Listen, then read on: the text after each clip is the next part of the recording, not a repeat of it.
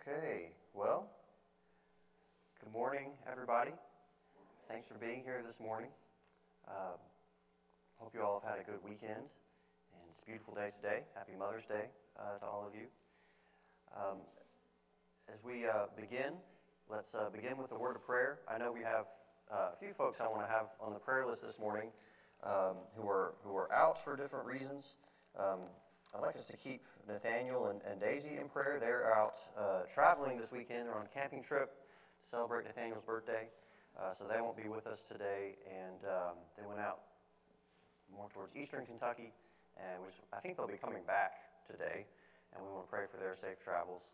Also, Tammy Ratliff messaged Kelsey this morning, and Ratliff will not be here because Robert is feeling under the weather this morning, so we want to pray for him and that he feels better soon and is able to be back with us. Also, I believe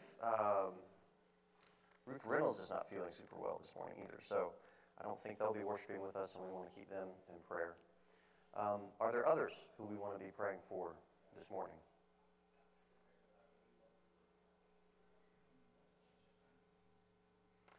One, I also want to add to the prayer list. I've been mentioning a professor of mine at Asbury, Dr. Joseph Donjel, and his wife who had heart transplant surgery.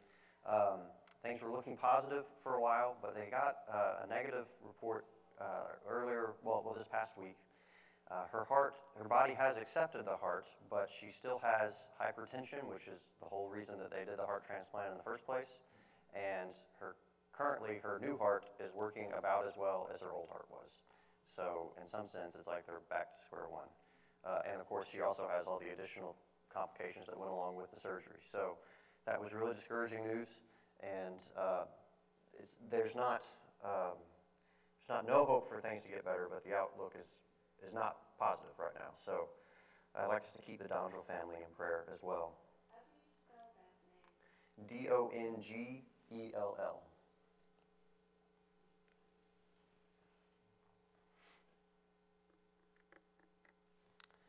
Anyone else who we want to be praying for this morning?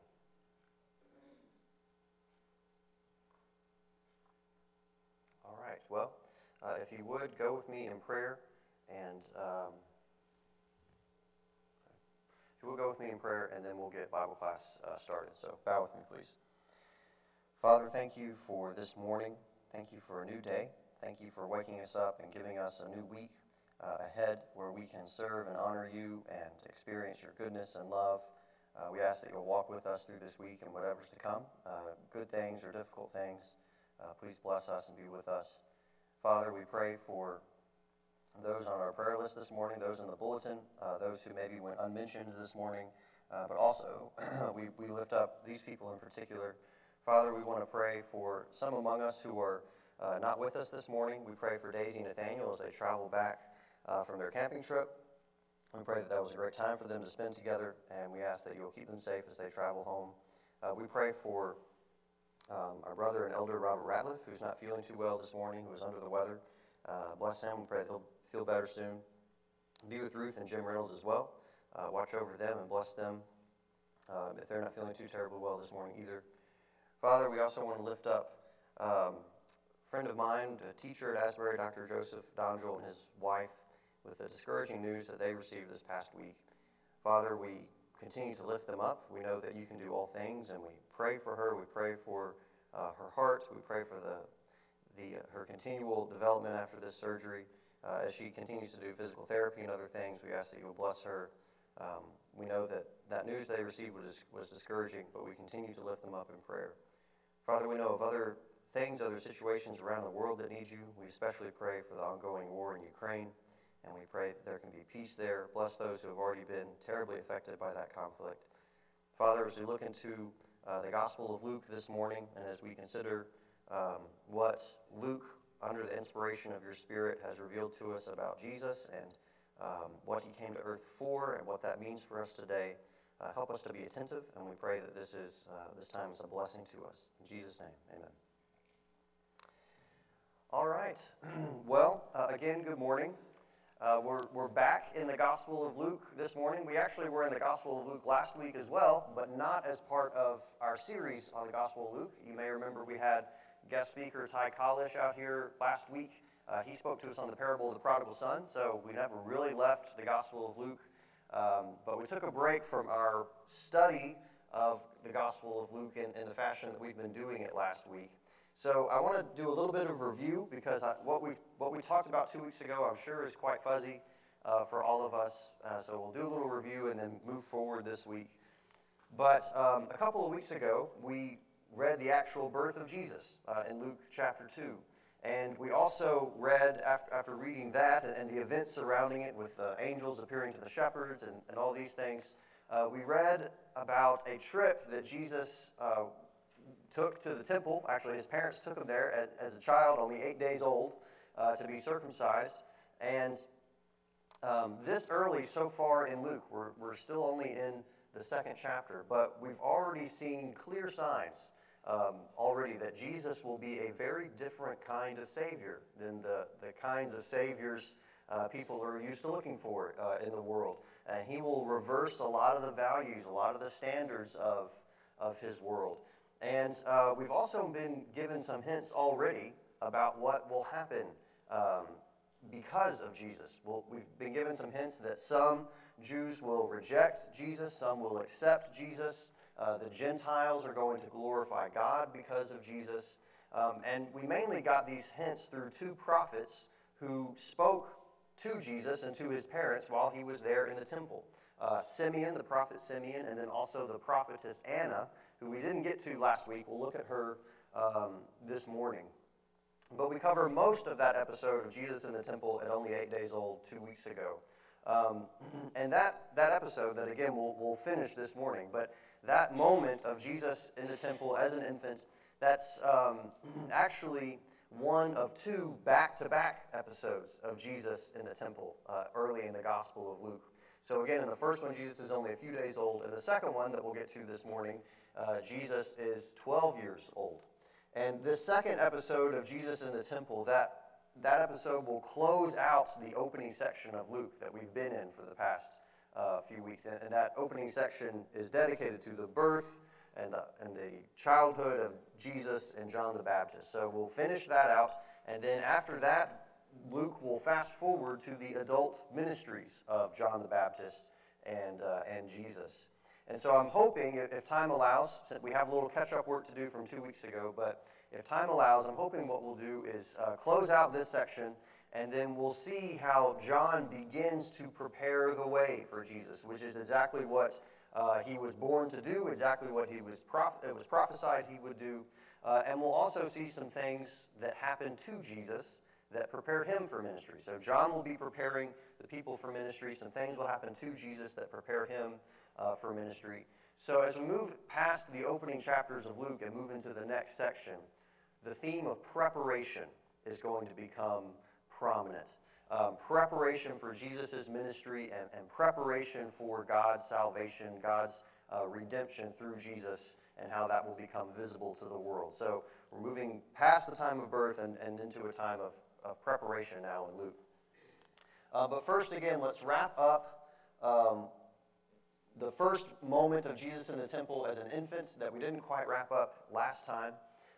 After Jesus and Mary encounter Simeon, they have another unexpected encounter in the temple, and this time, again, it's with the prophetess Anna. So just to summarize before we read about Anna, Simeon, because what Simeon says is really important, just to refresh our minds, when Simeon sees Jesus in the temple, he says that seeing Jesus means he has seen God's salvation for Israel, and also God's salvation for all the nations, not just Israel. But he also says that because of Jesus, many in Israel will rise and many in Israel will fall. He also says a sword will pierce Mary's soul as well as these things unfold. So there's some note of promise and expectations in Simeon's words, but also some darker, ominous, and certainly for Mary and Joseph, more mysterious things that Simeon says also. But something that we'll see here as we move past Simeon and move on to Anna, something that we'll see here that we'll keep on seeing as we continue in this study of Luke is that Luke frequently has similar events side by side with one another, or at least close together, with one event involving a man and one event involving a woman, and they'll be similar. So we'll see this when we get into Jesus' miracles. In the Gospel of Luke, we'll see how Jesus will heal a man of something, and then maybe a couple of episodes later, he will heal a woman of something very similar, or he'll perform a similar miracle that will affect a man in one instance, a woman in another. And this is the first instance of this kind of thing. We read the prophet Simeon, and right after it we get the prophetess Anna. So, let's see, here's the microphone. Would someone like to read verses 36 through 38?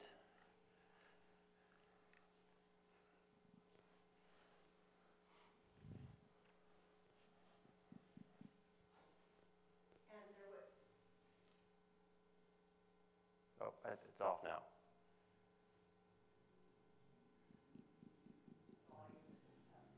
Okay. Well, I would say just go ahead and read. And there was a prophetess Anna, the daughter of Phanuel of the tribe of Asher. She was advanced in years, having lived with her husband 7 years from when she was a virgin, and then as a widow until she was 84. She did not depart from the temple, worshiping with fasting and prayer night and day. And coming up at that very hour, she began to give thanks to God and to speak of him to all who were waiting for the redemption of Jerusalem. Okay, so Anna is quite an impressive individual. She is someone who, after her husband died, she has devoted her life to worshiping in the temple. And she is an elderly woman by this point. And while Jesus is there as an 8-day-old infant in the temple with his parents, she comes up and she gives thanks to God, and she's telling others nearby about the redemption of Jerusalem. So, like Simeon, who we looked at 2 weeks ago, she is someone who is looking forward to this time of renewal and restoration, salvation for God's people. And like Simeon, she recognizes that Jesus has a big part to play in that.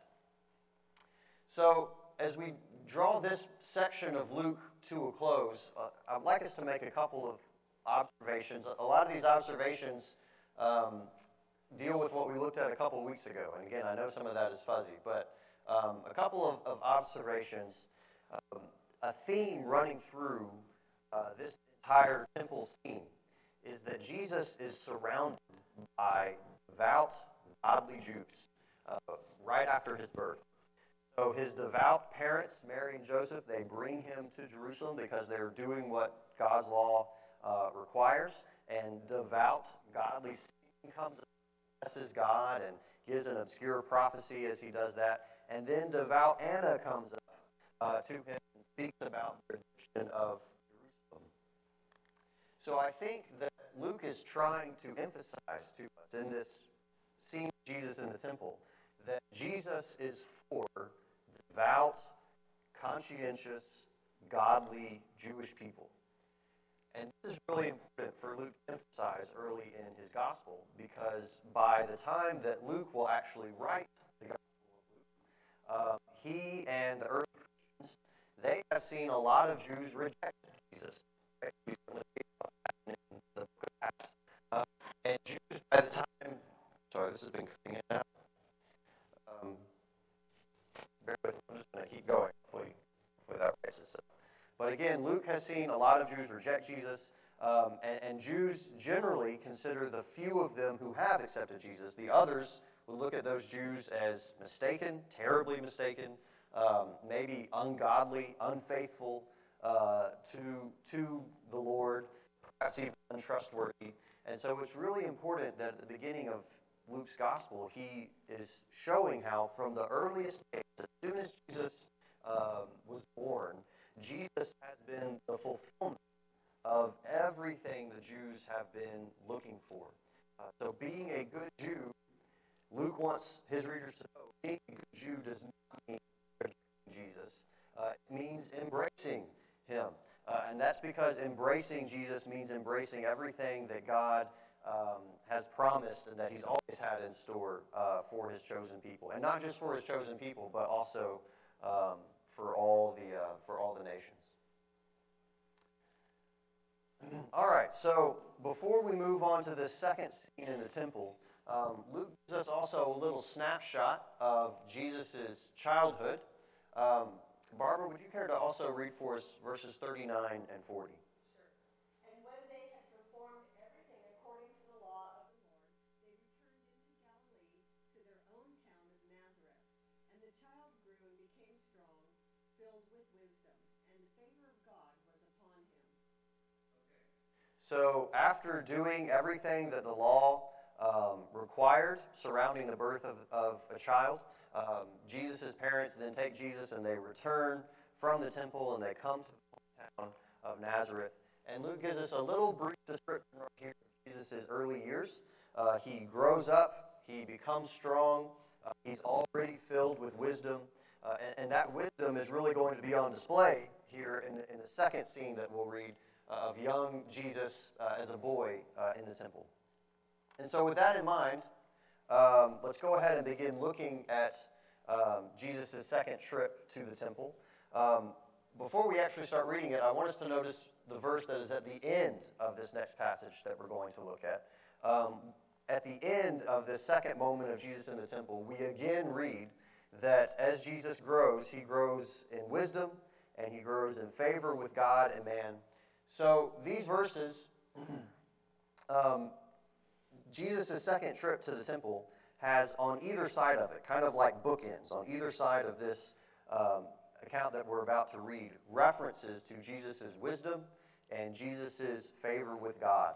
And so on either side we have these clues of the main ideas that are going to be presented in this second episode of Jesus in the temple. What we're about to read is a demonstration of Jesus' wisdom and God's favor upon him. So let's go ahead and read this. Would anyone be willing to first read for us verses 41 through 45? Ernie. His parents went to Jerusalem every year at the feast of the Passover. And when he was 12 years old, they went up to Jerusalem according to the custom of the feast. When they had finished the days and they returned, the boy Jesus lingered behind in Jerusalem. And Joseph and his mother did not know it. But supposing him to have been in the company, they went a day's journey and saw him among the relatives and acquaintances. So they did not find him. They returned to Jerusalem seeking him.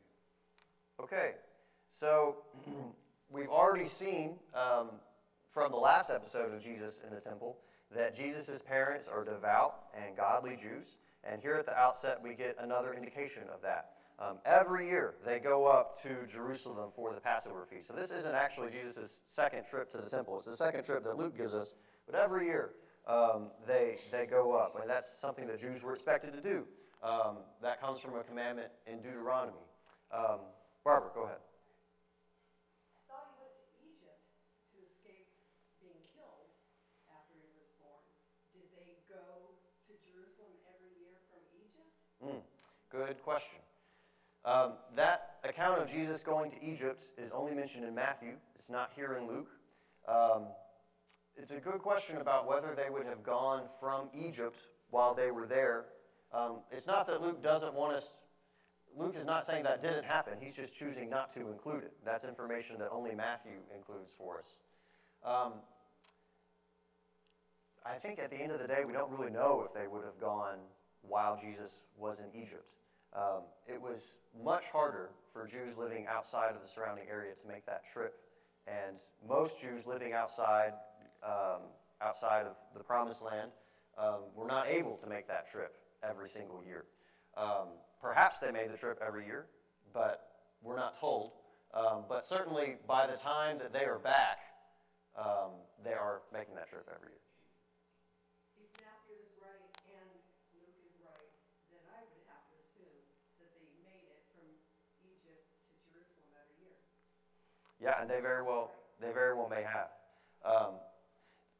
Luke, something that is important for us to appreciate when ancient historians are writing history, and we've talked about how Luke is writing history, they were more willing to make these kind of generic statements and understand that there may be exceptions without having to always clarify.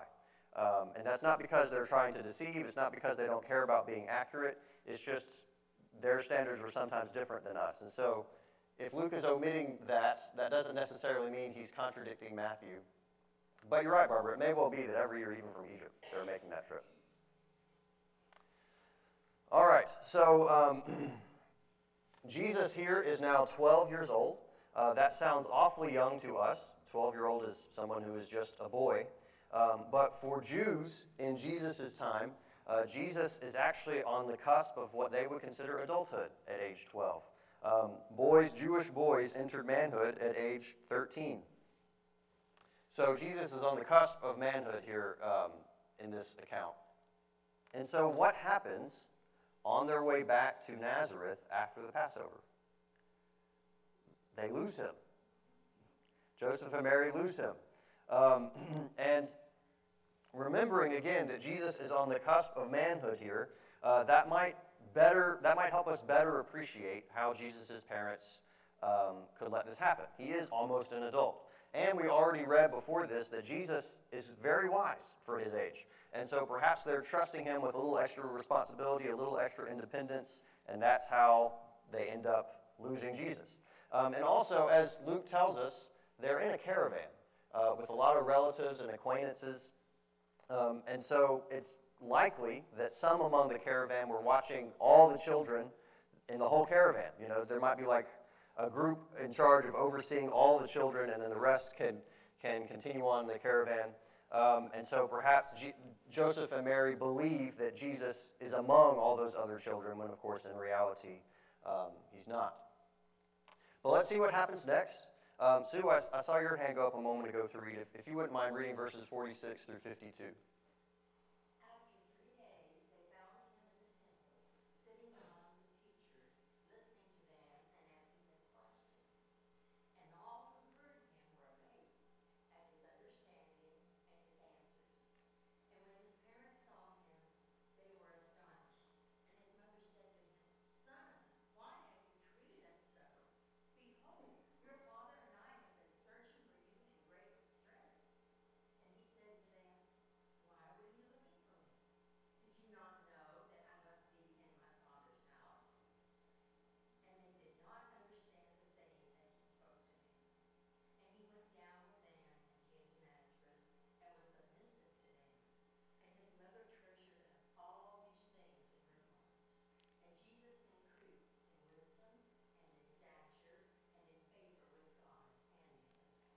All right, so when Jesus' parents ask him why he stayed back and why he worried his parents to death, Jesus gives an answer here that hints at his special relationship with God.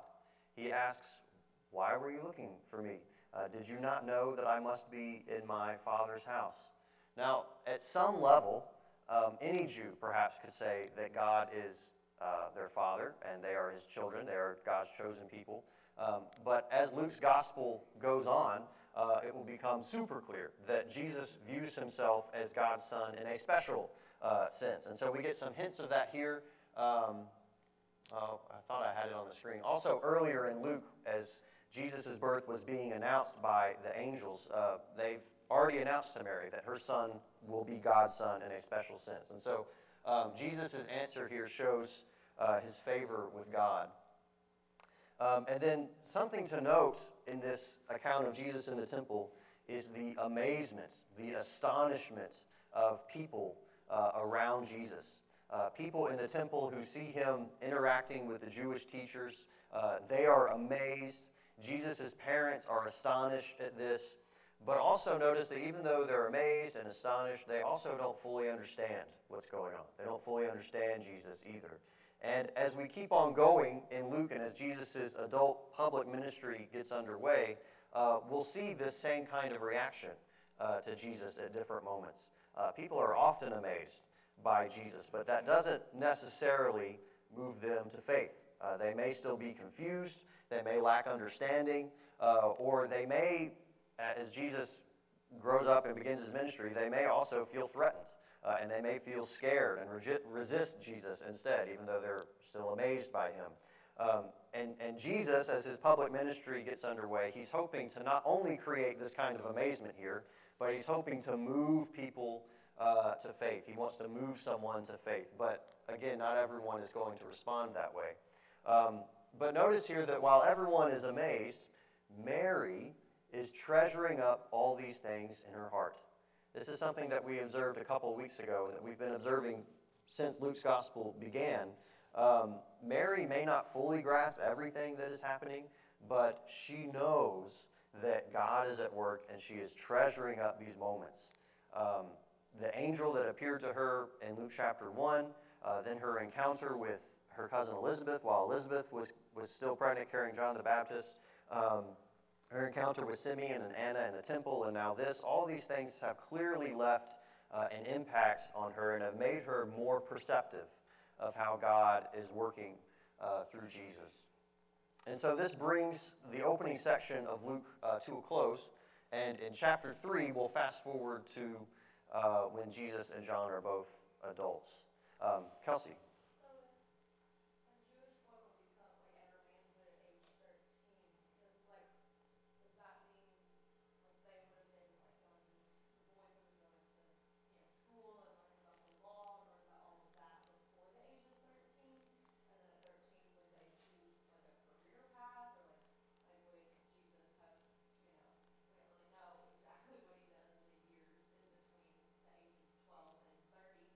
Yeah.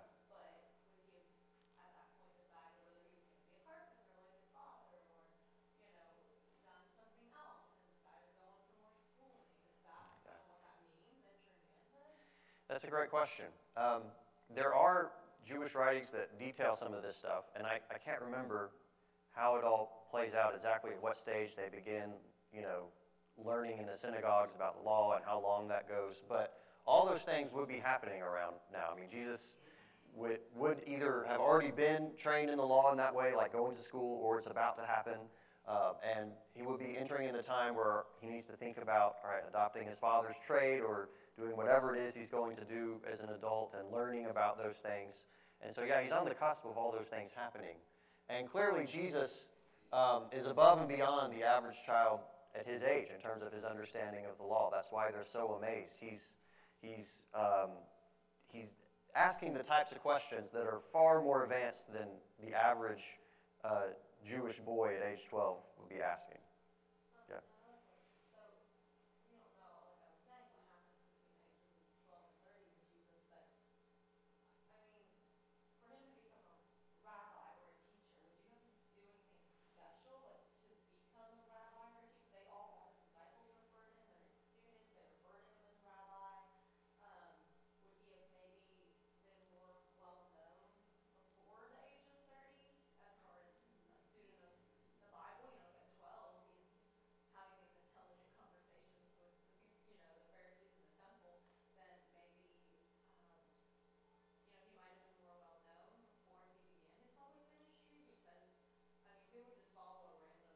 Yeah.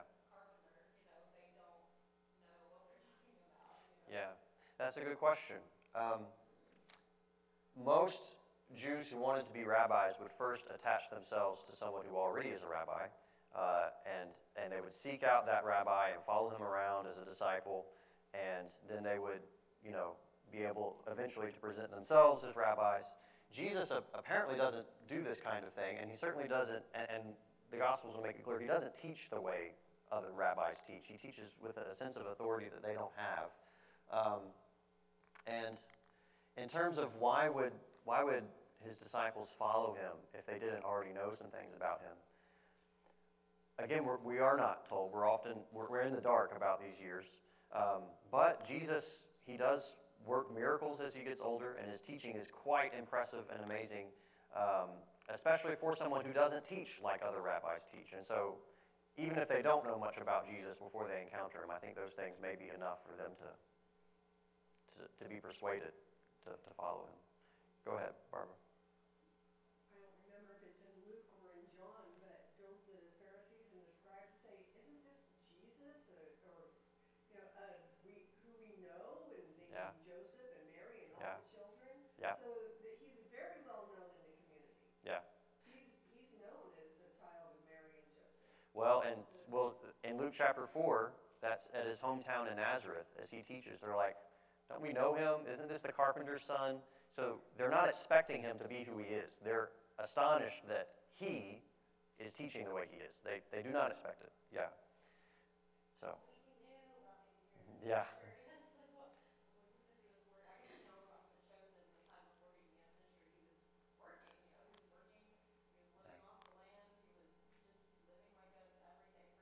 Yeah. Well,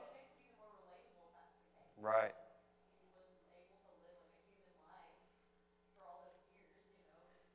Yeah.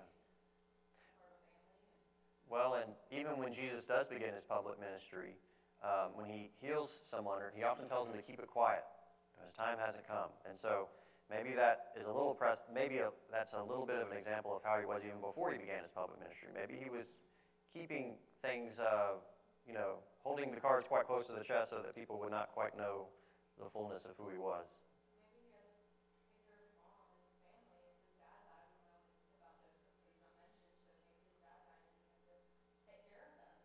Yeah.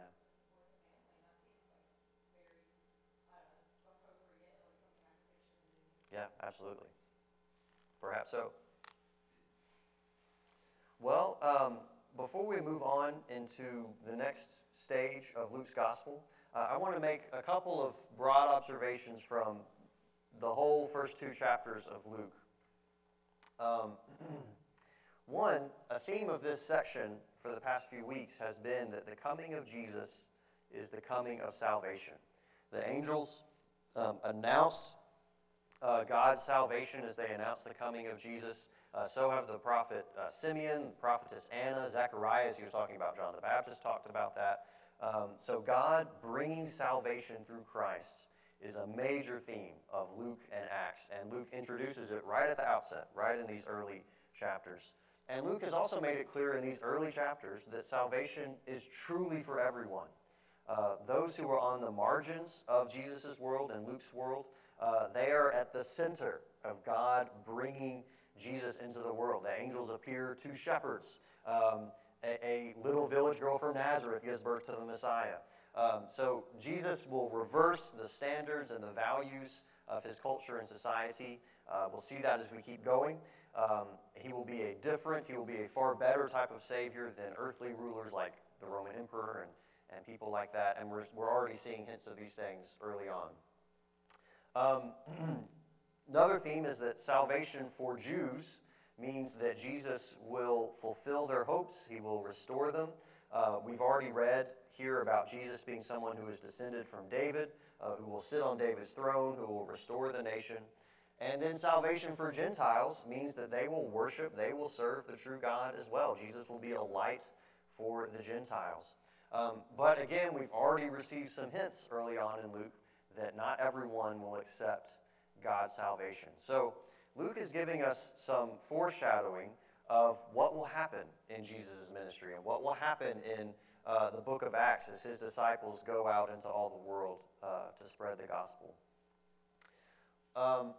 Luke has also made it clear that both of these figures who were miraculously born, and both of them are important in the first couple of chapters of Luke, Luke has made it clear that both John the Baptist and Jesus are important and fulfilling God's plan for salvation.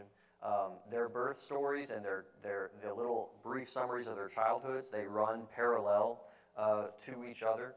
Both of them have miraculous births. Both of them have prophecies made about them when they're born, these kinds of things. But all through these opening chapters, even though their lives are running parallel, Luke has kept the focus primarily on Jesus.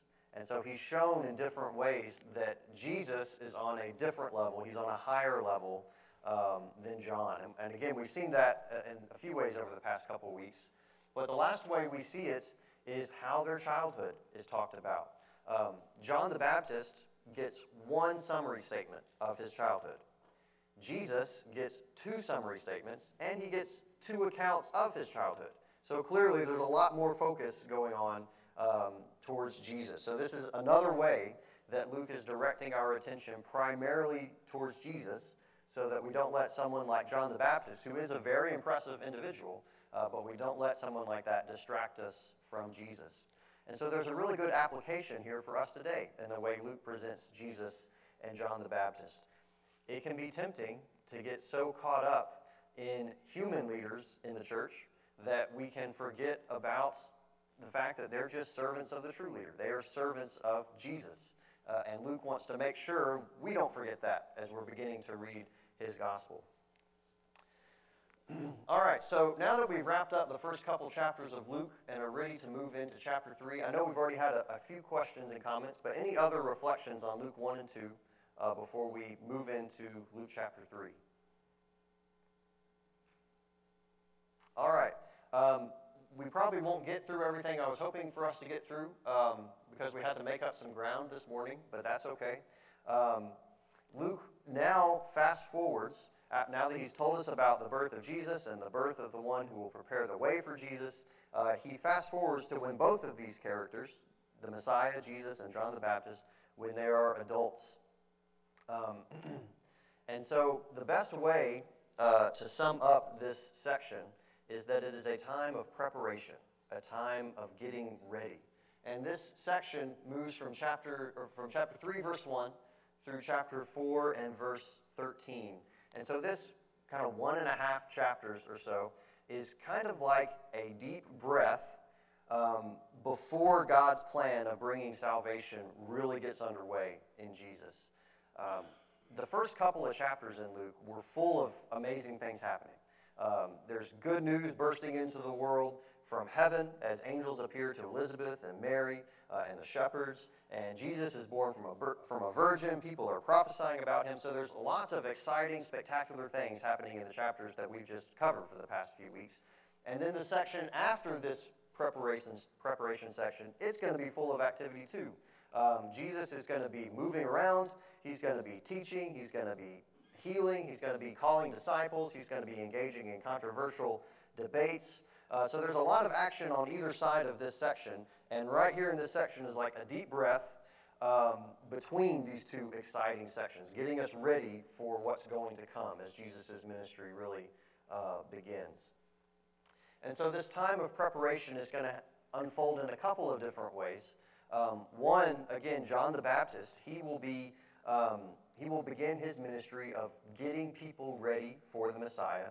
And then Jesus himself, while the people are getting ready for the Messiah, Jesus will undergo some things that prepare him to be the Messiah, that prepare him for his ministry. So the people need to be prepared, and Jesus needs to be prepared. And both of those things happen in this section. So a quick overview of the contents here. Verses 1 through 9, we get the coming and the teaching of John the Baptist. And then we also get the responses to John the Baptist, various responses from different groups of people. We even get Jesus' response to John the Baptist, which is his baptism by John. And then Luke separates John the Baptist's ministry from Jesus' ministry by inserting Jesus' genealogy right between the two. So we read about that as well. And then Jesus will endure a time of testing in the wilderness by Satan. So those are the things that happen in this time of getting ready for the Messiah. We won't be able to look at every single part of this over the next couple of weeks in great detail, but there are a couple of things I'd like us to be on the lookout for as we move into this section. First of all, I'd like us to notice how God is working through people to accomplish his will. When we read the Gospels, we rightly notice that Jesus is the central character of the Gospels. But sometimes we can forget that God the Father and the Holy Spirit are also very active in the Gospels, and we'll see how active they are in some of this section. And then also, second thing I'd really like us to notice as we look through this time of preparation, I'd like us to pay attention to the forces that are hostile to Jesus in this section. They'll be important as well as Jesus' ministry gets underway. So we'll just do what we can this morning until the bell rings. But Luke begins this new section actually in the same way that he began his account of Jesus' birth. If you remember, when Luke begins telling us about Jesus' birth in Luke chapter 2, starting in verse 1, he starts out by setting that within the setting of world history and also within the setting of local politics? Well, Luke does the same thing as he fast forwards to John the Baptist as an adult. He says that now a man named Tiberius is emperor, Pontius Pilate is governor of Judea, Herod rules over Galilee, that's where Jesus lives. We also read some other rulers. We read about the high priesthood. And it's during this time that the word of God comes to John, son of Zechariah, in the wilderness. And he travels around the Jordan River, proclaiming a baptism of repentance for the forgiveness of sins. It's important for us to appreciate how John baptizing people is a fulfillment of his ministry. Luke mentions a forgiveness element to John's baptism. And in addition to this forgiveness element, also those who were baptized by John, that asserts that they have responded positively to his message. And therefore, they have repented, right? It's a baptism of repentance. And so if they have repented and if they have responded positively to John's message, then they are ready to receive the Messiah, which is exactly what John the Baptist ministry is all about. He's getting people ready. And those who are baptized clearly are ready to receive the Messiah, or at least should be ready to receive the Messiah. So Luke is going, that's awfully small, I apologize for that. But Luke presents what John is doing as the fulfillment of Scripture. He quotes from Isaiah, and because the font is small, I'll just read this. But he says, "As it is written in the book of the words of Isaiah the prophet, the voice of one crying in the wilderness, prepare the way of the Lord, make his paths straight. Every valley shall be filled, and every mountain and hill shall be made low, and the crooked shall become straight, and the rough places shall become level ways, and all flesh shall see the salvation of God." So Luke presents John's ministry as the fulfillment of prophecy. Something big, something wonderful is happening through John. And in addition to that scripture quotation, notice again the way Luke introduces John. He introduces John by saying, "The word of God came to John, the son of Zechariah, in the wilderness." This is really important because this is the way that prophets are often introduced in the Old Testament. I've got just a few examples on the screen, and these are the opening words of multiple books of the prophets. But they often begin with the words of so-and-so, or the word of the Lord came to so-and-so. And that's exactly the same way that John is introduced. And this is really fitting because back in chapter 1, when John was born, his father Zechariah prophesied that John would be called the prophet of the Most High. So John is next in the long line of prophets of God's people. That is how John is being presented. And notice also John's location. He is in the wilderness. He's around the Jordan. The wilderness, the Jordan River, are those locations, are they important anywhere else in the Bible? Israel spent 40 years wandering in the wilderness. They crossed into the promised land by crossing through the Jordan. So John is being presented as a prophet, and his location recalls major moments from the Bible, major moments from the history of God's people. And he's preparing the way of the Lord. He's preparing for all flesh to see the salvation of God. We'll move quickly to his message, and this is probably about where we will run out of time. But we see his message in verses 7 through 9, and it's not a very cheery message. John the Baptist's message, he is a preacher of coming judgment. We would probably call him like a fire and brimstone preacher today. He says that there is coming wrath. People need to repent. They need to live as people who realize that judgment is coming. And John uses an agricultural metaphor to really get this across. He says the people are trees and they need to bear fruit to show their repentance. And if they don't do that, they will be cut down and thrown into the fire. And notice that the crowds are coming out into the wilderness to see John. It's not that John is coming from the wilderness into the cities and villages to preach. People are coming out from those places to the wilderness. And this is important because the wilderness is wild precisely because people aren't there. It's a dangerous place because it's largely uninhabited by people. It's inhabited by wild animals and things. It's a place that is isolated from society. It's isolated from cultural pressures and mindsets. And so John, by being in the wilderness and having people come out to him, he is literally calling them out from society. He is calling them out from the pressures of the world. And then as they get out from that stuff, he then tells them to repent, to not let the world corrupt them, so that when the world is judged, and he's saying it's coming, when the world is judged, they will not be condemned with the rest of the world. I want us to keep John's style of ministry. In the wilderness, calling for judgment, people are coming out to see him. I want us to keep John's style of ministry in mind for when we get to Jesus' style of ministry. This will become really important to line the two up. But keep John's style of ministry in mind. And the crowds, they seem to be, as Luke records it, a lot of them are responding quite positively to John. They're asking, what do we need to do? What does it look like to bear fruit in keeping with repentance? That is what John is calling them to do, and their response is, all right, well, what do we need to do? And John gets really practical in his response. He says, in verse 11, he says, share what you have with those who have nothing. To the tax collectors who come to him, he says, be honest in your transactions. Be honest as you do your job. To the soldiers, he tells them, don't use your power, don't use your authority to threaten others. Don't use that stuff to enrich yourselves. They should be content with the money that they honestly earn and not seek to gain more through dishonest means. And we don't really have to be, today, we don't have to be soldiers or tax collectors to appreciate how to apply these types of teachings in our own lives.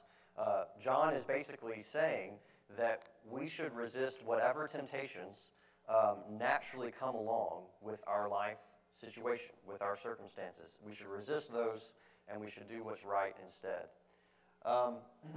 Second bell has rung, so that's where we will leave off. We'll continue with John the Baptist's ministry next week, and we'll also look at how Jesus is prepared during this time for when his ministry begins. So we'll stop here, but thank you all, and we'll have worship in a few minutes.